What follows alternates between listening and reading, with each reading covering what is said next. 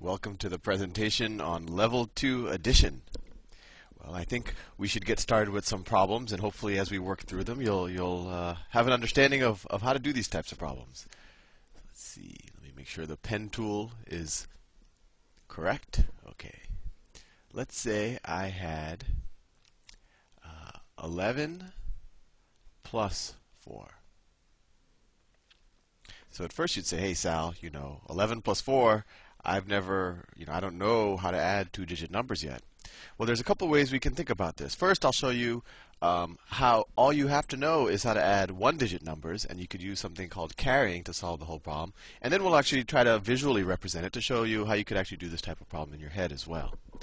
So what you do with these types of problems is you first look at the rightmost digit on the 11. We call this the ones place, right? Because this one is 1, and we call this the tens place. And I know I'm going to confuse you a lot, but that's just so how everything looks. That's so everything looks easier later on.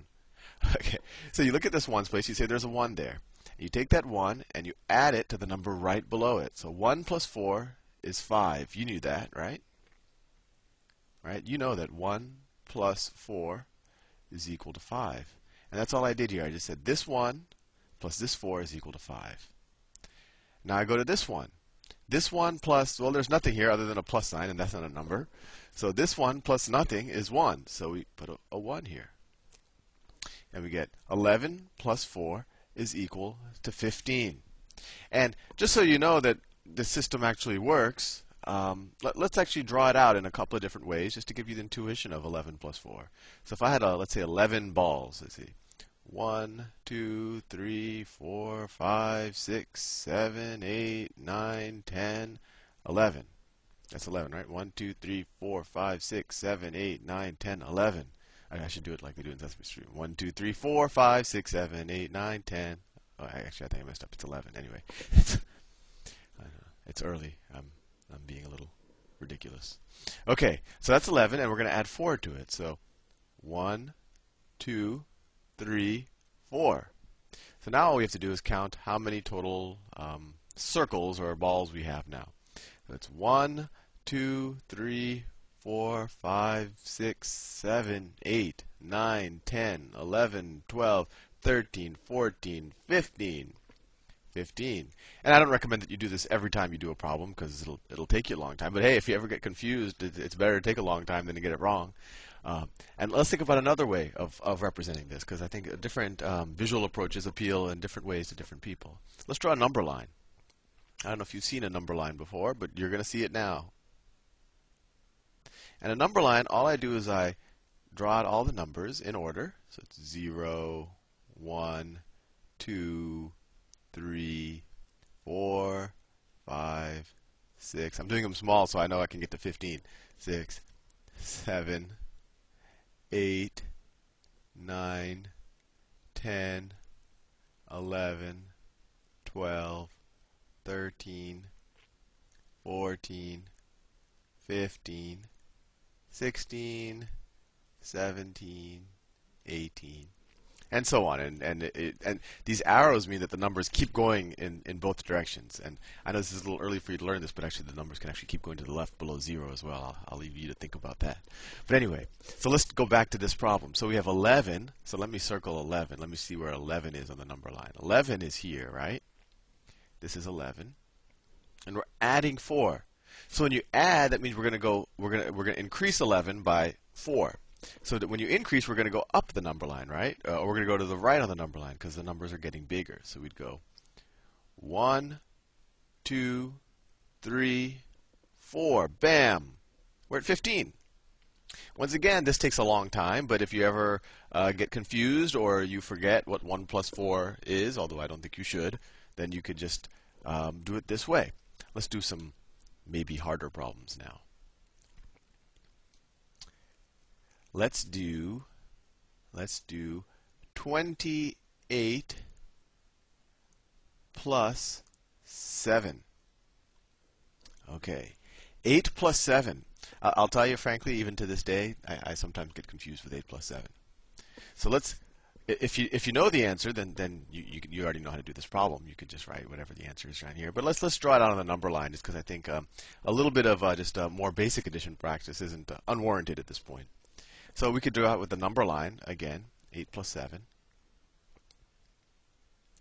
And this time I'm not going to start at 0. I'll start at like 5, because you know if you keep going, you'll get to 0 eventually. So let's say you get 5, 6, 7, 8, 9, 10, 11, 12, 13, 14, 15, 16, 17, 18, and so on. It'll keep going all the way to 100 and 1,000 and a million, billion, trillion.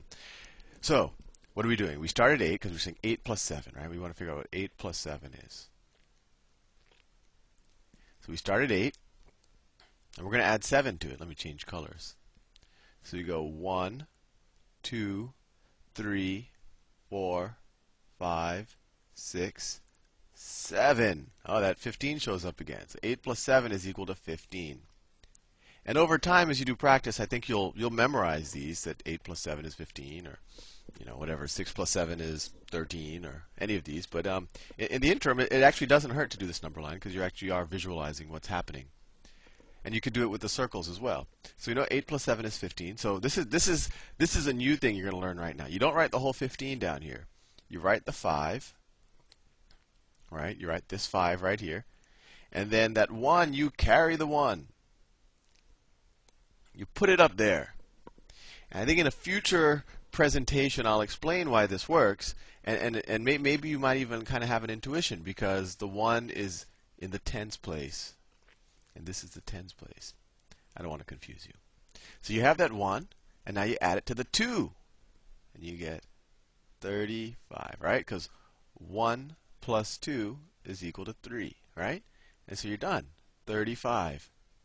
And you might ask, well, does that make sense that 28 plus 7 is 35?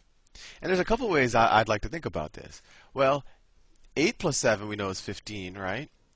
And I don't know how comfortable you are with higher numbers, but 18 plus 7, so let's look at this pattern. 8 plus 7 is equal to 15.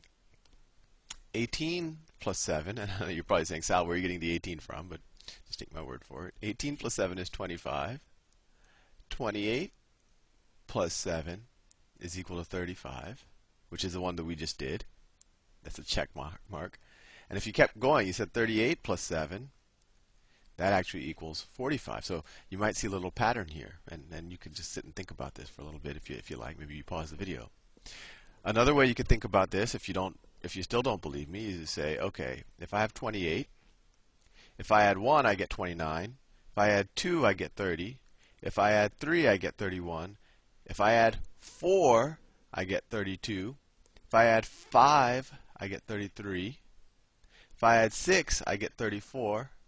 And if I add 7, I get 35 again, right? All I did is I kept saying, oh, if I add one more, I'll get a number a little bit larger. So let's do some more problems, and I think we'll do a couple more, and we'll just do it a little faster, because I think you might get what we're doing here now. Let's do a hard one. Let's do 99 plus 9. So what's 9 plus 9? So if you don't know what it is, you could work it out either using the number line or drawing the circles, and that's a fair way to do it, although you should eventually kind of know it. 9 plus 9, it turns out, is 18. 9 plus 9 is equal to 18. So 9 plus 9, you put the 8 down here, and you carry the 1. And now you just say 1 plus 9. Well, you know what 1 plus 9 is. 1 plus 9 is equal to 10. And so there's nowhere to carry this 1, so you write the whole thing down here. So 99 plus 9 is equal to 108. Let's do one more problem.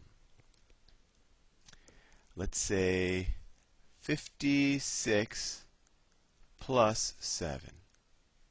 Well, what's 6 plus 7? Well, 6 plus 7 is 13, right? If you get confused, draw out everything again. And then you get 1 plus 5. 1 plus 5 is 6, 63. And you might want to give yourself a bunch of problems, and I think you're also now, if you understand what we did, ready to try the level 2 addition problems. Have fun.